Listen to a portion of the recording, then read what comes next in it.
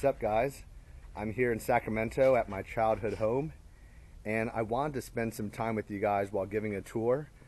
Just an executive summary of the interviews I recently did, as a suggestion that I do executive summaries for those of you that are busy business people and just don't have the time to watch my multiple 1-hour interviews that I've done.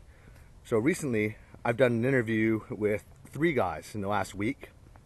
It was with Luke, who is the RSD instructor running the Vegas Immersion program here in Las Vegas.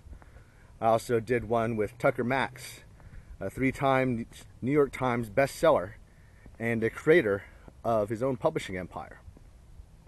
And then I also did one with awesome couple of partners from the famous Team Archon, which is a video game team that is really famous for Hearthstone, which is a game created by Blizzard Entertainment Group. Blizzard is the company that created World of Warcraft, and they created this card game called Hearthstone. And it has the fastest growing pots of any video game. So, of course, you see things like League of Legends, you might hear of StarCraft, and you hear about these $1 million pots. Well, now Hearthstone, even though it's only been around for a couple of years, also has $1 million pots. And I believe that it will be the largest pot game. And it is also one of the most fascinating games, because I'm kind of a player myself. I'm rated close to the top 200 in seasons, and my wife is also a legendary player. So let me talk to you guys a little bit about what we were talking about earlier. So we had RSD Luke, who's an awesome guy in terms of social circle game, networking. He has been networking with some of the most famous celebrities in Los Angeles and around the world. He oftentimes is the go-to guy in Las Vegas. And he built a social circle using a lot of the principles that I had to do to build a social circle in Los Angeles. When I was in LA, I was on the advisory board of this group called Exini. And we had amazing parties. And although that's something that is possible, most of my networking and success was using skills, and the same with Luke, that do not require money. It's just through meeting people and inviting them out on a regular basis. And then that event that you create is cooler and more fascinating than a lot of the events that are created by promoters or VIP hosts. It's a lot more personal. Just by developing this kind of escalation of fun, this unique circle of fun, and making it feel more private, more intimate, and more exclusive. And we talk a lot about the access tricks to get into the elite parties and elite events. But at the same time, a lot of the kind of nuances of the social circle and creating value is just developing that genuine connection with people, because that's more valuable than almost anything that you're going to be doing. If you're somebody that is really interested in taking your social circle games to the next level, Luke is also creating a program that's going to be released later this year on just that topic. He's somebody that will always be interested in having tons of girls around, and his social life revolves around him having a lot of threesomes, because he has what he calls his partner in crime, which is kind of like his wing woman. They go out in the field and they pick up girls together. And he's really good at it. And even when he's on solo dates, he goes out with girls on solo dates and what have you. He's somebody that will still do it, but while simultaneously doing multiple solo dates at the same time with other girls. And I guess the thing about Luke is that when you're around him, his energy is captivating. He has a lot of charisma. He's a lot of fun and entertaining. Yet at the same time, his infield skills are extremely tight. And you can tell from all the tips and tactics he shares just from watching my interview. And also, if you came down to Vegas Immersion, you saw him in the field, that'd be cool. One of the cool things I'm going to do for members of the RSD Founders Club, which is a program that I talk about networking, relationships, business, behind the scenes in RSD, social circle game, and mindsets of success, is I'll interview guys like Luke in massive detail, and also bring some of my mastermind mentors to a live event at the Vegas Immersion training facility. It is going to be coming up in July. And I'm going to be recording the event for those who can't make it and sharing that with everyone. so that they can kind of just get a feel for who I am, who my mentors are, ask questions. And people who have access to forums, the Facebook apps, and the Telegram phone app, and the Facebook groups, they'll be able to ask questions and also do it in person if they can actually fly down to Vegas and make it. But it's kind of a cool, unique opportunity. And I also wanted to do a bunch of other interviews. So I did 3 series of interviews all on the same day, and I released them one after another. I tried to kind of just let guys get to know me. A lot of people who are kind of new to the game, like when I say new, I mean people that have been following RSD for 18 months or less. Well, these are people that may not have as much knowledge about me because they haven't been there when I was teaching with Tyler and teaching all these programs. So I'm kind of like this mystery guy. Well, this is the area where my plum trees are. Well, going back to like the other interviewers, people I interviewed, other people would include guys like Tucker Max. Now, I've known Tucker for so many years, like over a decade, almost before RSD was even created. He used to advertise on his website. We became friends socially. We started hanging out in Texas, and he's an extremely intelligent guy. What's interesting is that you'll read all these crazy stories where he acts like a drunken maniac and talks massive shit to people. But he's not just a typical frat boy. He invented Fratire, which is a whole new movement of like frat boy humor and how to use frat boy humor to pick up girls and the adventures that come with that kind of attitude and the mindsets that come with that, being that kind of guy. But other than that, he also is extremely intelligent as a businessman. And it's funny because we've both been attacked massively in the press, and they try to make us sound kind of crazy. We talk about how we deal with that and the lessons we learned from being attacked in the press on not a small scale, but a major scale, yet still surviving, thriving, and actually being more successful afterwards.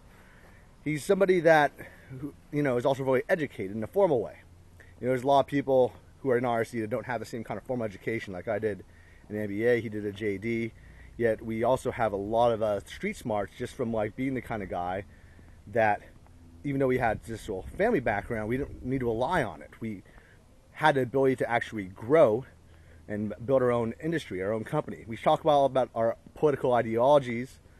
We talk about what we think the future is of business. We believe a lot of it is going to be based on the automation of relationships. And then most everyone's job, because technology is going to be so fluid and so powerful, is going to be about relationships and how those relationships are going to be affecting everything. Relationship building will be like the main tool, as opposed to right now might be developing a computer programming script or having software skills or something like that. And that's also why I believe that's so important to teach those relationship skills, and it has always been taught by guys who have been really established, like Dale Carnegie. Yet at the same time, understanding the technological infrastructure and how things are changing make us in a very unique position where we're going to be growing a lot of those skill sets. We share a lot of ideas about who we think is going to be the likely candidate for president or not president, and why certain political candidates are doing things right and wrong. We talk about our thoughts about business in general, our mindsets, our personal stories, how our wives have affected our relationships, and both being guys who've hit the field extremely hard and got a lot of success, and how that's influenced our business life. So it's a pretty unique thing, because most of us won't talk candidly to each other. But because we trust each other, and you can tell from our attitude, we kind of say things in a very blunt and honest and somewhat explicit way that's often offensive to other people. This is how we both talked. And we talk like that all the time. I did a conversational class called Crucial Conversations, which is about really trying to learn how to understand people. We had this done for real social dynamics instructors and executives. And there's a scale about how much of your conversation is considered violent, which is through the explicit language and whatever. And I think that mine was extremely high, and I'm trying to moderate that.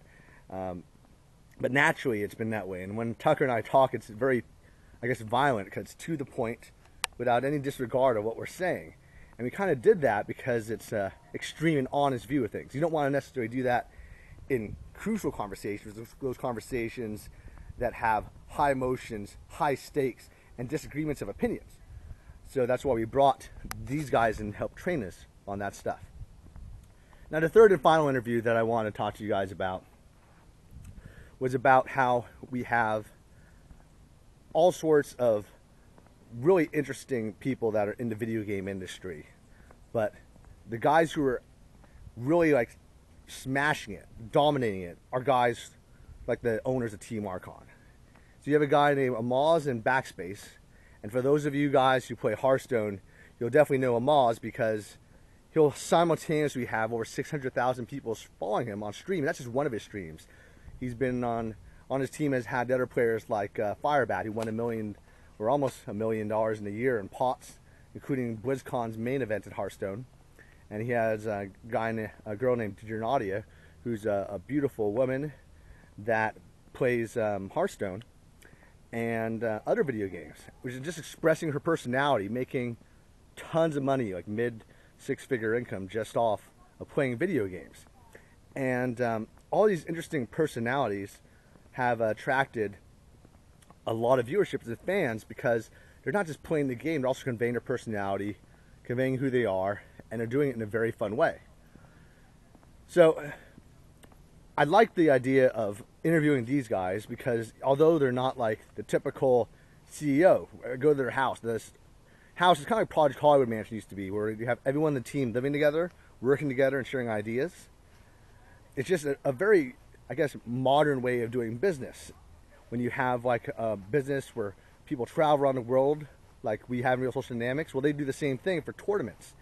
And they have corporate sponsors, and the dynamics and stress of having to win, continually win, and always be on your ball is kind of like being a professional athlete, yet a business person at the same time. You have to negotiate with corporate sponsors, lock down contracts, win tournaments, convey your personality, and build a brand, kind of like how we build brands as a YouTuber. They're doing it simultaneously, but only live on stream, on Twitch, and then they upload all of it to their YouTube site. And it's extremely fascinating to me how they're able to do something that kind of parallels my business and in Real Social Dynamics. And they share some of their funny field reports because in anything there's field reports. But basically, I just wanted to walk around my childhood home in a 360 virtual reality environment. For those of you guys who are new to this, or if you guys didn't realize this was a 360 video, you should realize that if you scrolled around on your screen with your finger or your mouse, you should be able to see, 360 degrees around me. And I think that's a really cool technology that we're going to get into higher quality video. You can tell that the video here is not the typical like 4K cameras that we use. It's more of high definition-ish kind of video. And if you guys get more into virtual reality and you guys are really liking and appreciating this kind of video, we're probably going to upgrade our 360 cameras. Lucas showed me amazing ways to do that with beautiful girls. And I think that a lot of the comments I've been hearing about from subscribers to my YouTube channel, I hope you guys subscribe, have been about those people that are interested in in-field 360 video footage from RSD instructors that can crush it better than anyone else, and noticing all the dynamics of what's going around them, which is also going to be funny because you'll probably notice that our camera crew walking around the background, you'll notice the bartenders, you'll notice, you'll feel like you're actually there, kind of like how I hope this kind of feels like you're actually at my house with me, hanging out, just as friends. A lot of people will always know that actionable items and content is always going to be the thing that fans want the most. On the other hand, other clients are really interested in the entertainment aspect. And so it's a unique balance of trying to do the two. Because when you're a personality, you kind of want people to get to know you. You want people to kind of be your friend, kind of like as a remote buddy. So if we were to meet up in real life someday, maybe you went to the RC World Summit in Vegas or one of our free events. All around the world, we have free events every week. And if I was there, you'd be like, hey, how's it going, bro? We just start talking, and it'd be kind of cool. And I love that about RSD and the RC Nation community. Well, anyway, I'm really glad to be able to share with you guys all this stuff because it's kind of fun. It's kind of like my way of what Tucker and I was calling like our way to kind of work out our inner issues. For me, it was playing golf and doing videos and teaching and getting back into things. For him, he had to do like meditation, all sorts of other things. But I guess for me, I just wanted to get out of the box and free flow it. You know, if you guys look at some of the earlier videos in my YouTube channel, I don't have like the same kind of free flow state that I'm working on developing now. If you see like more of my recent videos, like some videos I did to Venetian, there's a lot more charisma that's flowing through. And I think it takes about like a month or two of really getting back into teaching to really get back on your game. There was a time when I was teaching 270 cities in 70 countries and doing like literally 1,000 programs in a year, like these little free tour events, because I kind of invented the free tour and just went on a massive tour to all the cities the airlines went to, and I was just crushing it, dominating it. A lot of people in the beginning when I created this channel were like, dude, you're not very animated, kind of chill, because I spend so much of my day doing business. And I really feel that energy and passion, just talking and sharing my ideas, kind of coming out now. So I hope that you've had some fun on my channel and that you're here, not just for learning, but to actually enjoy yourself, because you actually will learn more just by having fun. And also you'll be able to build some relationships with me and also the other members of this community of subscribers and members of RSD Nation. And I hope maybe even some of you guys will take the next step, join RSD Founders Club and get really involved with the tribe that I'm trying to develop and build like a mentorship, a team of people that are in a mastermind group just with me. I'm going to be interviewing through the requests of the comments of the subscribers and also the people that are in RSD Founders Club, a lot more interviews with some really elite level people from my mastermind group, including like Entrepreneur Magazine's Entrepreneur of the Year, billionaire CEOs, people that are massively successful in the health and fitness world on a celebrity personality level, and many, many more from the RSD instructors and influencers of our business and my personal life. So I hope you guys have a lot more to look forward to. Share my videos, subscribe. The more people I see following me, the more interest I see in doing this, the more excited I get, and the more interest I have in investing my time into making sure that this is awesome. So thanks guys for all your support, and I'll see you on the flip side.